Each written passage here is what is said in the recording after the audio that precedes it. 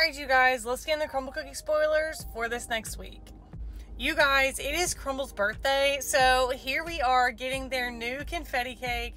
I am literally so excited. Their cakes have been so good. I mean, the texture, the moisture, it is perfect. This is gonna slap. And you guys, they are also doing a triple layer normal cake of this confetti cake for anyone who it's their birthday.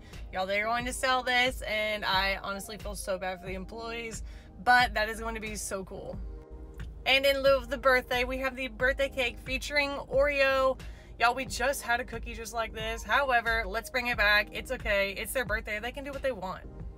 Twix is also making a comeback, y'all. This is one of everybody's favorite cookie. We have been waiting for this every single time it comes out. Let's be real, we'll want it again the next week, but it's finally here.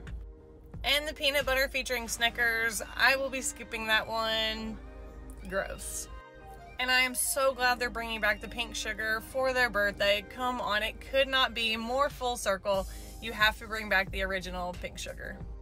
And to finish it off, that milk chocolate chip cookie is back again. Y'all, let me know what you think. Crumbl's birthday, hit, miss, what's the deal? Let me know in the comments.